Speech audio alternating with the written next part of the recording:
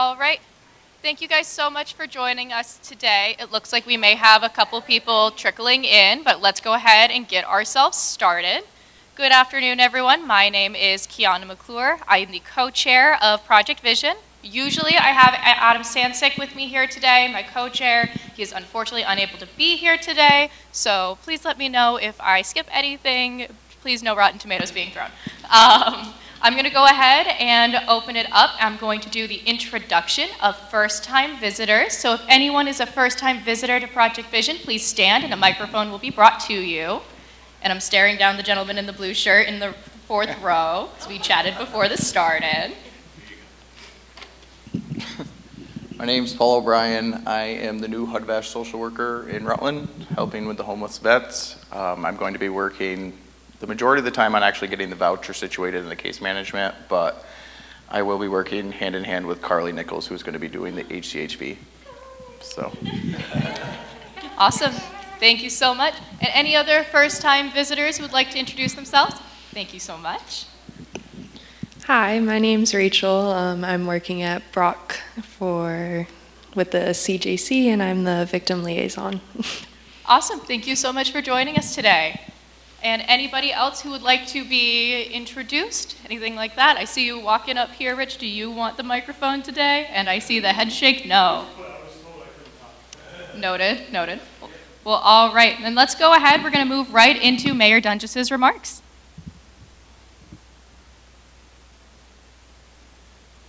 Good morning. I'll keep it brief this morning. I have two things. One, first of all, I just want to share gratitude with you all. Project Vision is pretty unique. We have people show up here once a month to have discussions, have lunch, have good conversations, put together, everything from work plans to strategies, and then we go back out into the community. And for a month, we focus on our tasks, but in the back of our minds and in our email with the listserv, we have these fantastic interactions, and we continue to help this community. And it's interesting talking to what few other mayors are that exist in the state, and with other city managers, other communities don't have this. And I recognize that this week, just in a couple of conversations. And I just want to say thank you. Thank you for showing up all the time, or as much as you can. I know there's a lot going on. I know we have a lot to do, but I just want to say thank you for being here and being a part of this and continuing to grow this community that supports community. That's a big deal. The second piece is in that support system for the community. We have posted the job, so I've mentioned it a couple times, but for those who haven't heard it, in the effort to find a transition and build a transition plan for those who are unhoused in Rutland, the Rutland community, heavily here in Rutland City. We've been working with the state to develop two things. One, a homeless transition plan and a homeless transition campus. The campus we're continuing our work with the Housing Authority and the Housing Trust and our other providers, but the plan piece is moving forward pretty quickly. So with the grant from the state, we've posted the position for a homeless transition coordinator and director type position. It is a short-term position. It's a 12 to 18-month position to kind of develop and establish a program that we can then work with other providers to take over and run.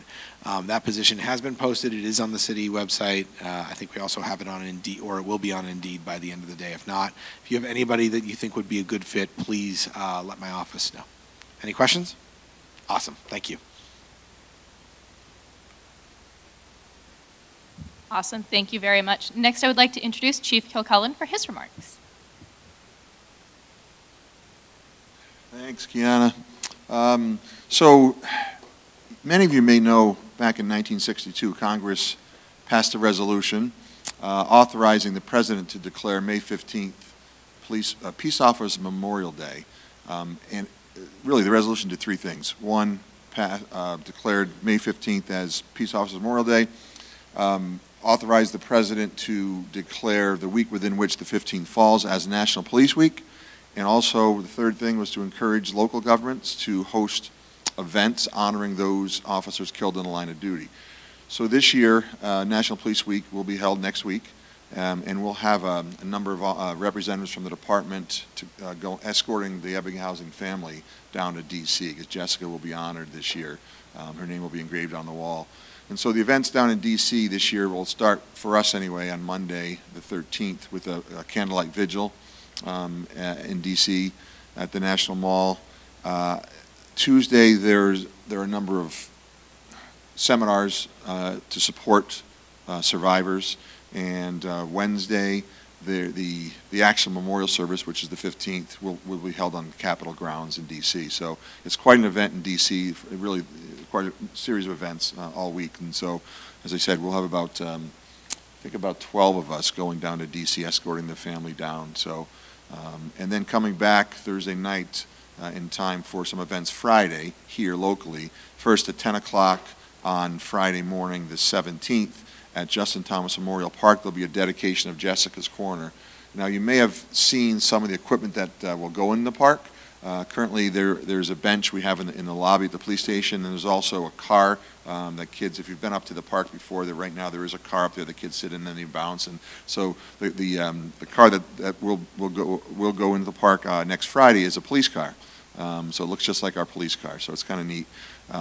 Some of the other equipment, there's a poem, if you remember Jess's service, for those who saw it or were there, there was a poem that was read, and that's engraved on some stone that'll be at the park. And so it'll be, as I said, a dedication to Jessica, call it Jessica's Corner at Justin Thomas Memorial Park. So as I said, the 17th, 10 o'clock, Justin Thomas Memorial Park.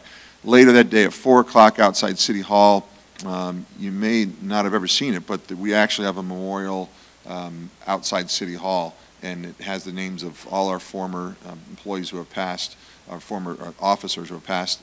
Their names are engraved on a stone there, and so Jessica's name will be. We'll have a service that day. We do it every year, honoring those who have passed. This year, we'll be adding Jessica's name to that. In addition to, we had another retiree who had passed away over the course of the year. So that'll be 4 o'clock on the 17th. So those are the events that we've got planned on that particular day. As I said, the rest of the week will be in D.C. So, but feel free. Hope you've got time to stop either Friday morning at the park or Friday afternoon at City Hall. Normally, I kind of steal Matt's thunder and talk about sort of where the community response team is at in terms of filling positions. But I won't tell you that we've got one position filled starting the 28th, and that we've got another position that we've offered.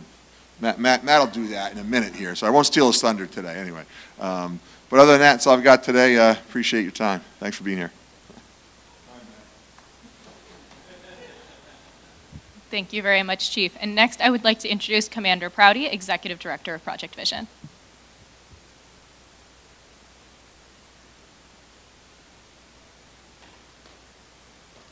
So you might have heard a rumor. Okay, so Vision Center update. As many of you might know, Kyle Dawson has accepted a full-time position with the state, with DOC, probation and parole out of the Brattleboro office, and I believe he's currently at the Corrections Academy. Or if not, he's about ready to go. Anyway. So the hour and 10-minute drive compared to the 10-minute drive he has now, I guess, was a factor in that. So big loss for us, but he happened to do a great job with our intern Taylor, who has accepted a position with us, and she'll be starting on the 28th. So we'll get Taylor up to speed. Very excited about that. We also have a second CRS in background. We'll see how that pans out. Also in the Vision Center, Bailey from Community Care Network, the SUD program, Substance Use Disorder, on Tuesdays is in the Vision Center, and she's trying to get acquainted with the outreach care team and the CRSs in that work. We've also added Teen Challenge, has grabbed a cubicle in the Vision Center, hoping to build that relationship. So pretty exciting, and Rachel did not happen to mention that she has a cubicle in the Vision Center during her introduction, but she does. Okay, well, maybe call you out. And so what she does is she works with Nate and in the data that we have for people that are victims of crime where we don't have an investigative lead or a suspect, those cases are given to her so that she can connect with the victims of those crimes in hopes to get maybe some compensation which is very nice. So I'll have some more stuff on the report out for community policing, but as far as the Vision Center, that's it. Oh, and it's very hot up there, and we apologize for that old building.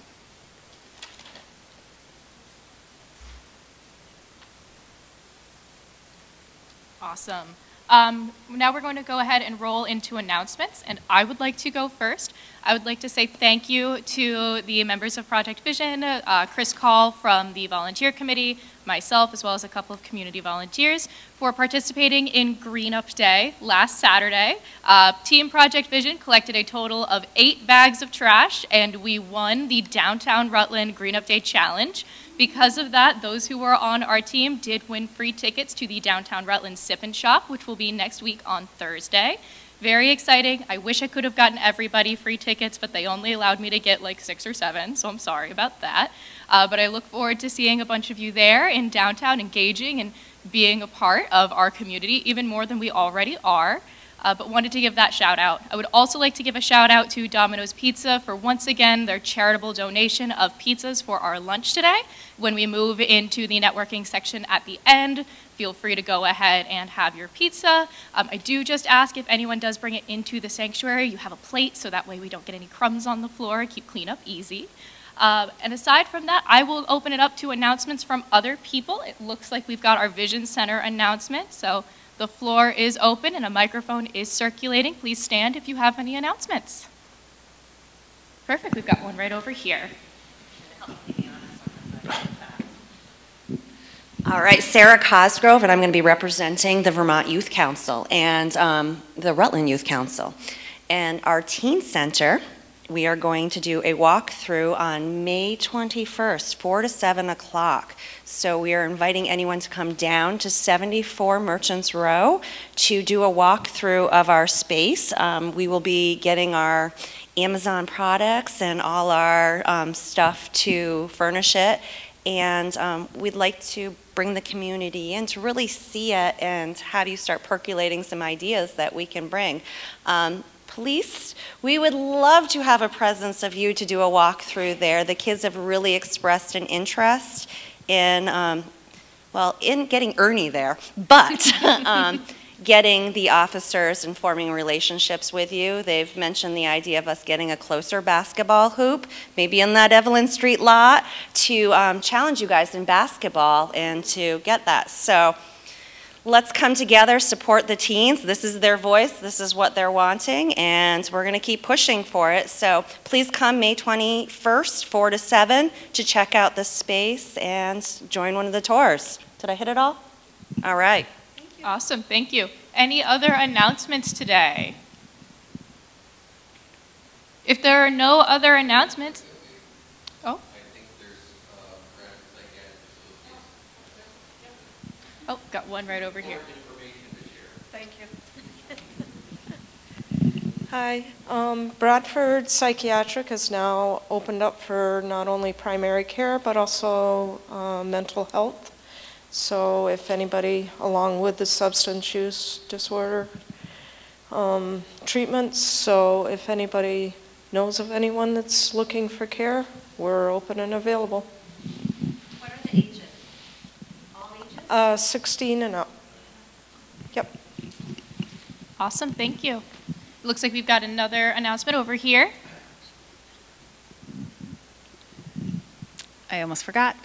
Bowes Health Trust is, their next round or cycle of grants is coming up, so our letters of intent will be due on June 15th. If you need any application materials or you're interested, please check out the website. It's part of the hospital, rrmc.org, Bowes Health Trust.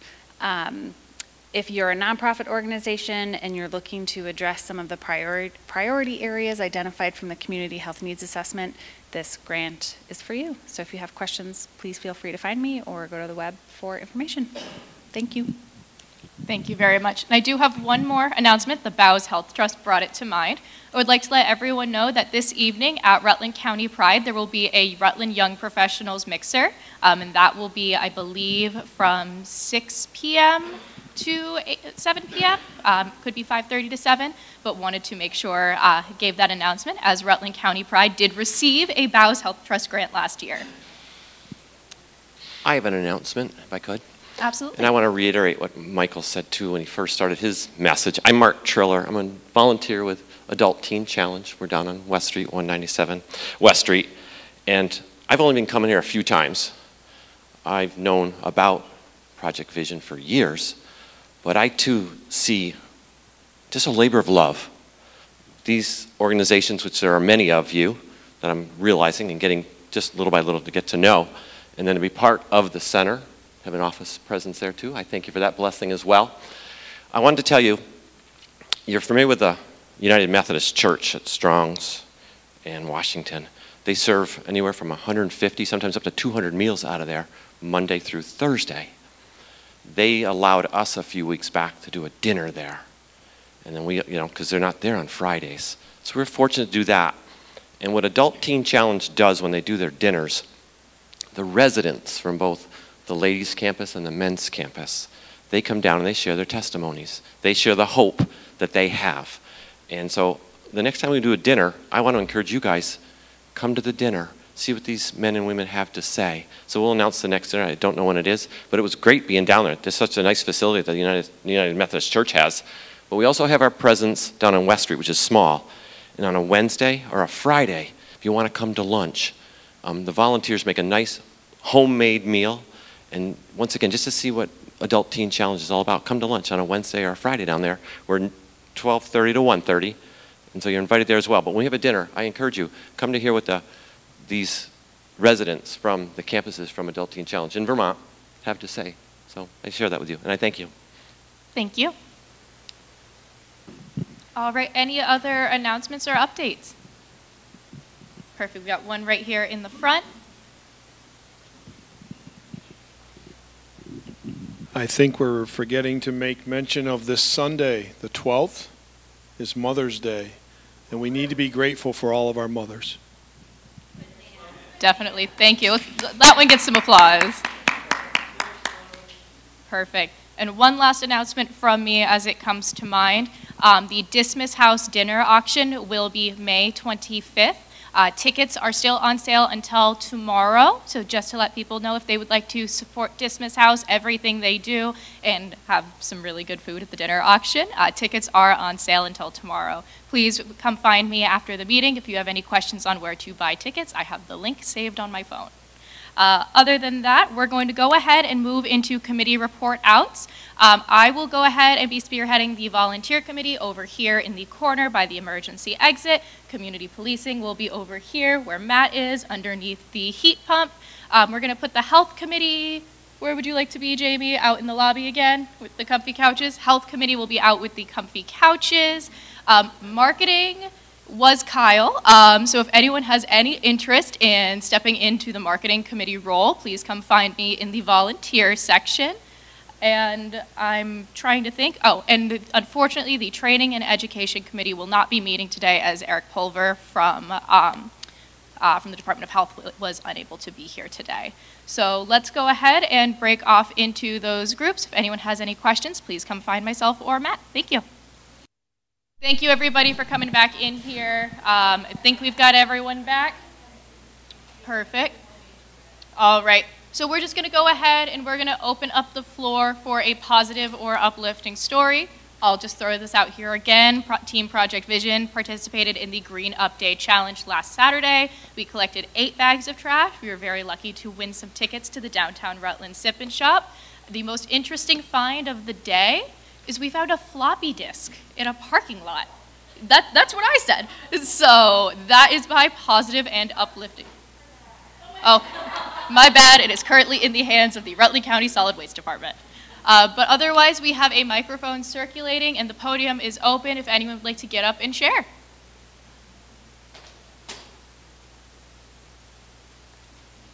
All right. I will. Go ahead. Oh, hi.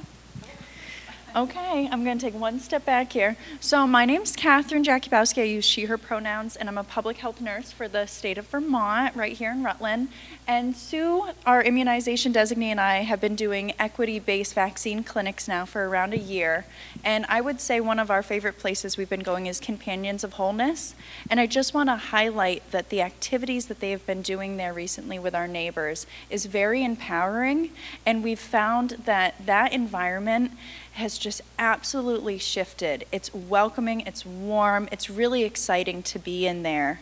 And I think that's a true sense of community we all look out for. So I just want to highlight the incredible work of those new activities they're doing. And I recommend, as joining our neighbors, popping in there for an hour, painting a rock with them, having a conversation. It can go a long way, and I have learned so, so much from them. So thank you. Thank you.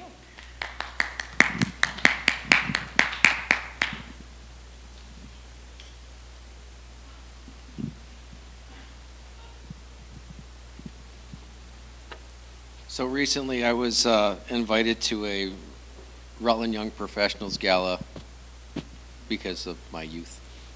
Yeah, that's right. Well, so I guess I'm not able to vote in the RYP, but I do have a young professional that has opened a business. But somebody in this room was like the Gala Queen. Is that what they called it, Kiana? Young Professional of the Year? Yeah, that's it. Not Gala Queen. I'm sorry. So congratulations to Kiana for being the Rutland Young Professional of the Year.